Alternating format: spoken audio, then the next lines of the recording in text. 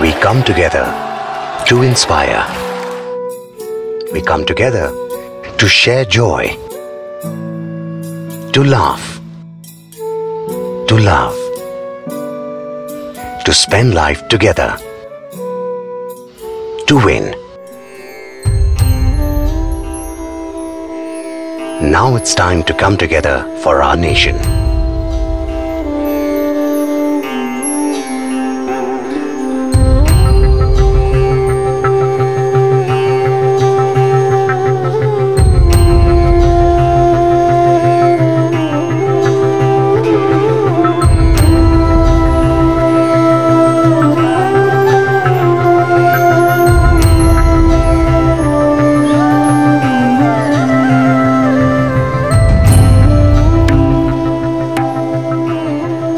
It's time to come together and free India of water crisis.